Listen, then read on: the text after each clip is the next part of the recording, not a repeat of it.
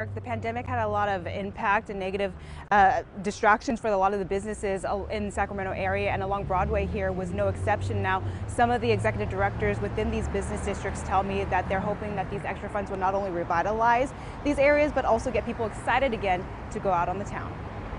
In the heart of downtown Sacramento,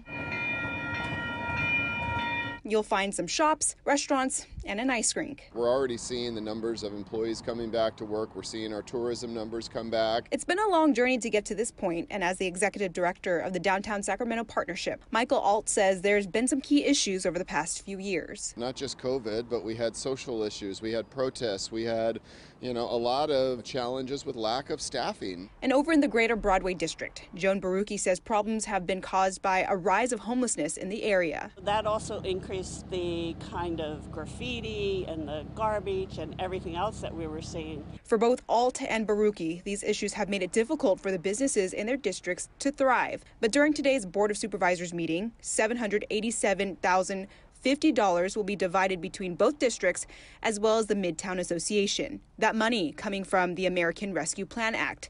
For Alt, his district will be getting $330,000 with a focus on spending it on safety and staffing. We're going to be buying some additional vehicles, buying additional pressure washing trucks. We're adding additional staff. We're going to look at adding some additional private security to really help with the nighttime. With $124,000 going to Barucki's district, she says the funds will go towards helping to support the existing businesses and cleaning up graffiti.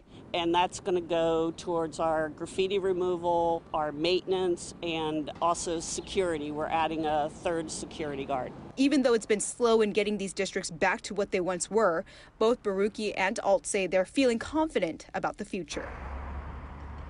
Now, the executive director of the Midtown Association tells me about the $330,000 going to her district will be used towards maintaining services and to keep the community clean and increasing security. In Sacramento, Jeannie Nguyen, Fox 40 News.